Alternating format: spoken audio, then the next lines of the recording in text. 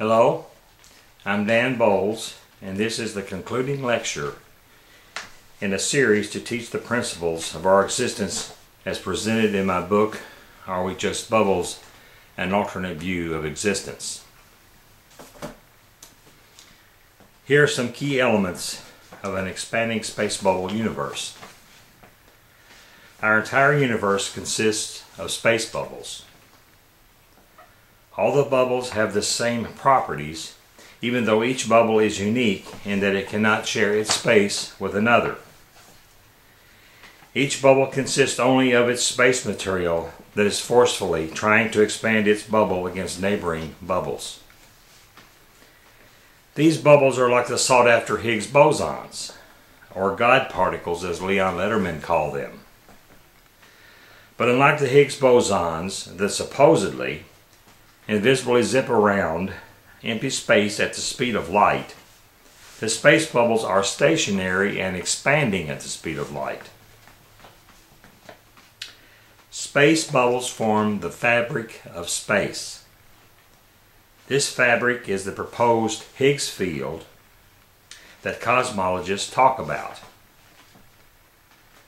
The bubble expansion within the fabric is continuously creating absolute energy, or it's more like a dark energy of existence that we cannot see.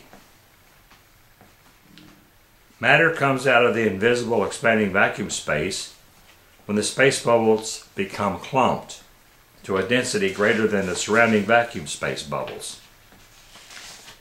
This clumping gives them the property of mass, which is proportional to their density.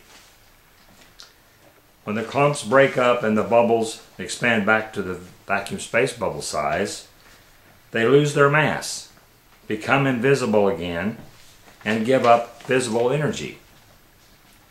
This is what the scientists call the Higgs effect, and is also the cause of the E equals mc squared behavior of matter.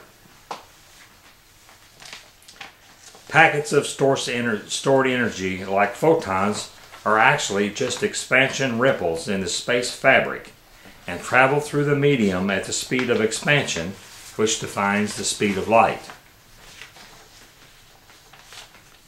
There are no voids between the bubbles, so they must share sides at all times.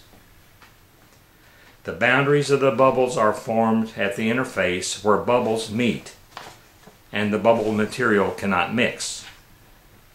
Since the expansive force within each bubble is equal, the bubbles configure in flat-sided geometric shapes. The sides of the bubbles must perfectly match with the sides of other bubbles. In vacuum space, the vacuum space bubbles form a uniform cubical matrix, and all of the cubes are expanding at what defines the speed of light. Clump groups of bubbles that form matter may have all kinds of flat-sided shapes that are locked into configurations imposed by the matching side requirement. Each bubble in the clumped configuration expands slower than the vacuum space bubbles, resulting in the whole clump expanding in proportion to the vacuum space. The clumps of bubbles are denser than vacuum space, and the mass of the clump relates directly to its density. Vacuum space bubbles in different regions of the universe might have different expansion rates, especially those that would be close to the universe boundary with the void. All actions of the universe are the result of the invisible space bubble expansion. Our awareness of universe existence comes solely from the visibility of these actions, even though we cannot see the space bubbles themselves or see them expand. Time passage is a result of linear expansion of these bubbles in absolute length units. Space bubbles can only expand or slow down in expansion, but can never stop or contract. Therefore, time always moves forward and never stops or moves backward. Universe distance measurements are just a comparison of an expanding space bubble reference to another set of bubbles being measured. Invisible energy, or dark energy, or the energy of existence, as you want to call it, is just the volume expansion of space bubbles into an infinite void of non-universe space. There was no Big Bang in which all of the energy of the universe was created at its beginning. Energy is not conserved in the traditional sense as now believed with that theory. Instead, the universe is continuing to be created through creative expansion from within all of the space bubbles.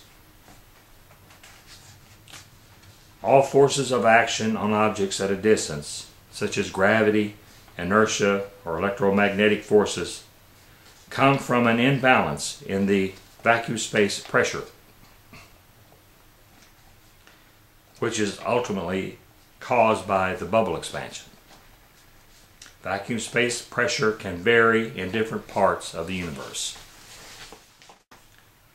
Finally, and as a summation, all physical existence comes from a continuing creative expansion from within each bubble that makes up the universe. A big fizz, if you will. The new space material within each bubble comes from an unknown source outside of our universe, and there may only be a certain amount of it. Since the universe had a beginning, it might be logical to think it might have an end. If the source of our universe material runs dry, then nothing of our universe will exist. There will be no time nor even a record that the universe ever existed. I was inspired to write my book upon awakening from a dream vision that I had one night. With my limited knowledge of physics and mathematics, I have tried to understand how this bubble foam causes the universe to exist.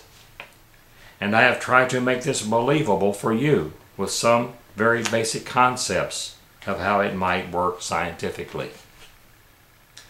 I humbly offer these concepts, and I do not offer any proofs.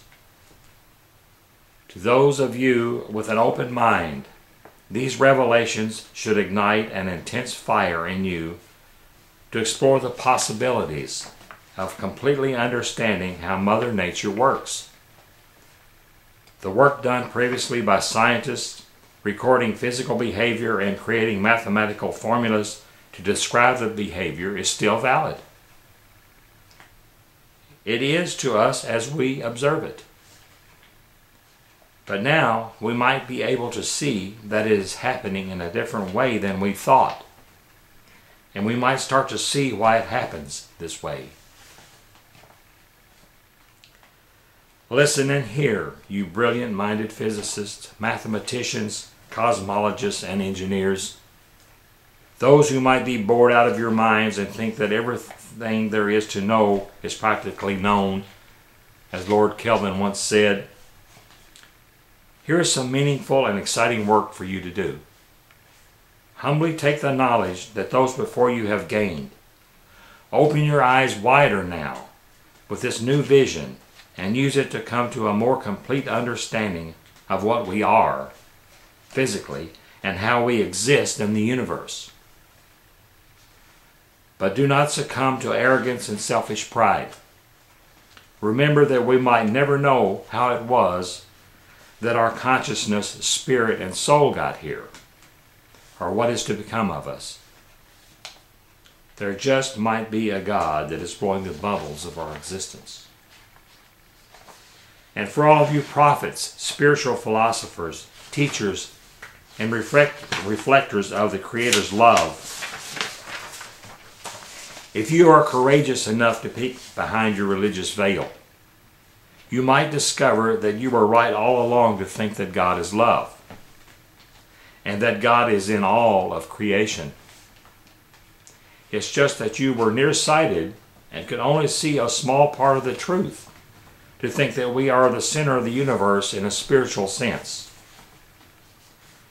For if God is breathing life into our universe for every second that passes, and is the essence and source of our consciousness and soul, we need to be humble and grateful for our existence. It is our arrogance and narrow-mindedness that is causing hell here on our tiny earth. We have to admit that we are not here by our own doing, and that knowledge of the universe workings has no bearing on its existence. When we open our eyes to this, we will see that the scientific, religious, and metaphysical philosophers have been like the three blind mice trying to describe an elephant, based upon the small part they are in touch with. We are all part of this glorious creation, not the cause, and we must peacefully coexist with all of it. We will just have to trust and have faith that our Creator will guide us into the light. This concludes my lectures on my little book about the great big universe. I hope some of you have gotten some good out of them. Thank you for listening.